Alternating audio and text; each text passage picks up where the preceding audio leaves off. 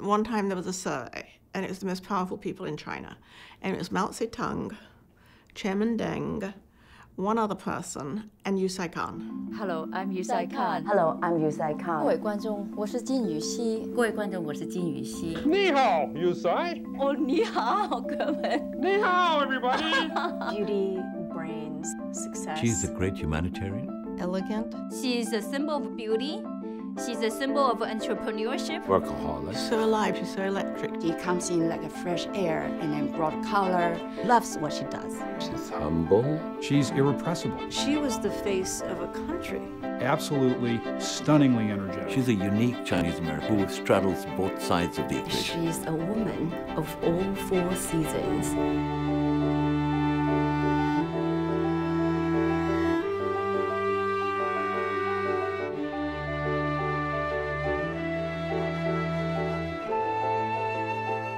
Yue-Sai, you came to New York from Hong Kong in the early 70s, and pretty soon you had the idea of starting a television program for American viewers looking at Asia. Hello, I'm Yue-Sai Kan. Welcome to Looking East. What gave you the idea to do that? Actually, the idea sort of grew out of nowhere.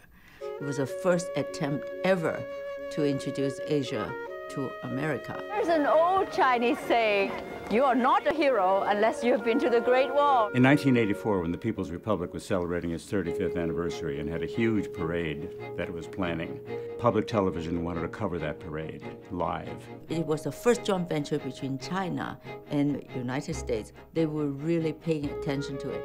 And I was on camera. Deng Xiaoping's path to power is a long one. And the Chinese leadership, they said, wow, we know this woman who actually knows something about China.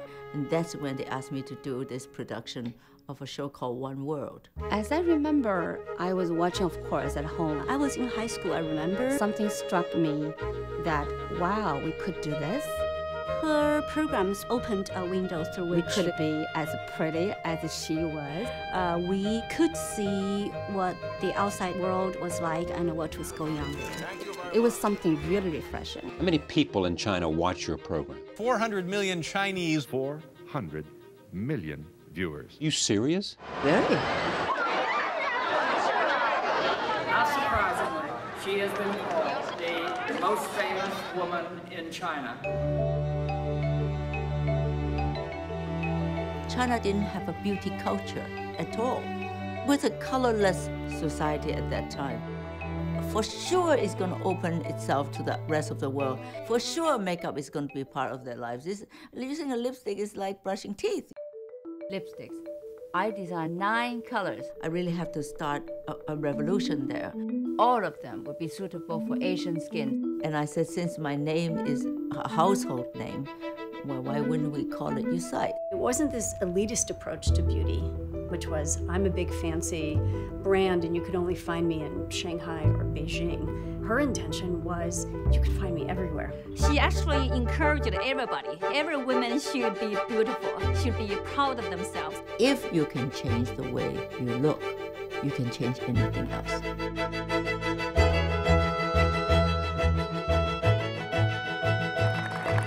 Yue-Sai is absolutely a believer in America and China getting along. Welcome to Shanghai. At the Shanghai Film Festival, which is a global festival, you're the official international ambassador. How'd you get involved? You know, the Shanghai Film Festival has been around for a long time. About 8-9 years ago, we decided that we'll help them, and we invited some very important people to come. I don't think there's anyone who's had a greater impact in bridging the cultures. A key part of that is creating personal relationships between chief executives. For an American trying to do business in China, there are all these different constituencies. Yue-Sai can really draw them a map. And within just a moment, in a phone call, you walk in with Yue-Sai and it's done. And I think that she should get an honorary ambassadorship to foster even more the knowledge about China.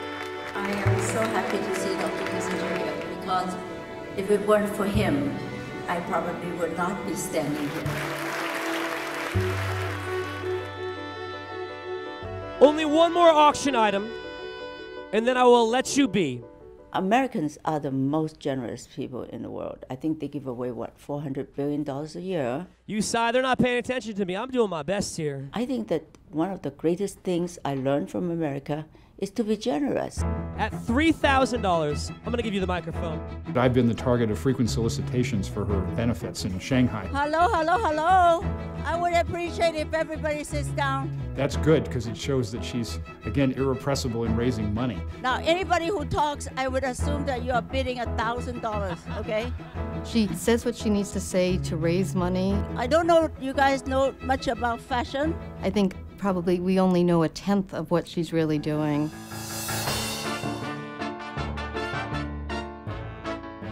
China Institute is certainly an organization that takes most of my time. I'm very grateful for your support because with you, we sold out tonight. Kissinger once said, the most important bilateral relationship is the relationship between China and the United States. You make this event into the most glamorous Chinese event of the year. Thank you. At the China Institute, we are not political at all. We are only interested in culture. So we do language, we do dance, we do music, business. A fashion gala is not just a fancy party. It really actually celebrates Chinese fashion in this country. I used to say I would bring beauty into China. Now I am ready to bring beauty from China to the world.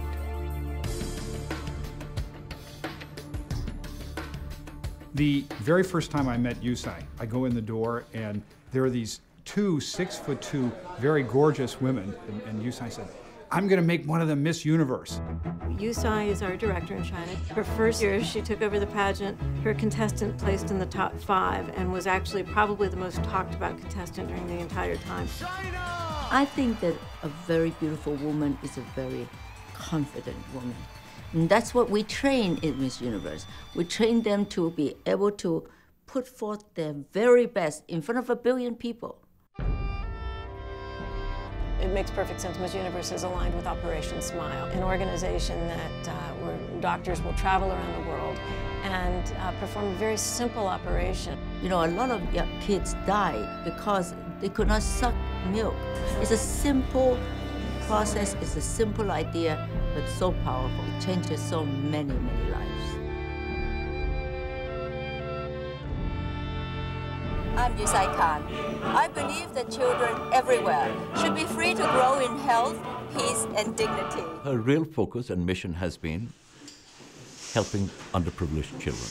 One of the biggest missions of the United Nations is to ensure parity of education for boys and girls.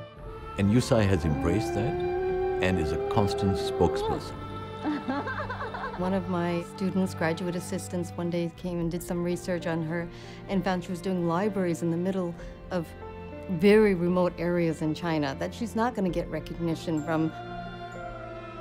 But she did it because she has a huge heart for education. She's a living proof.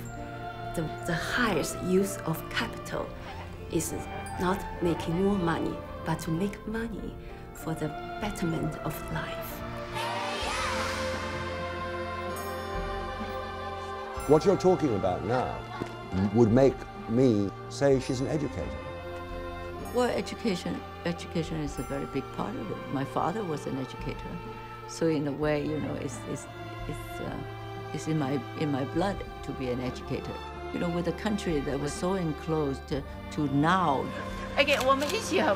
so open, you know, it takes a lot of education. A lot of education.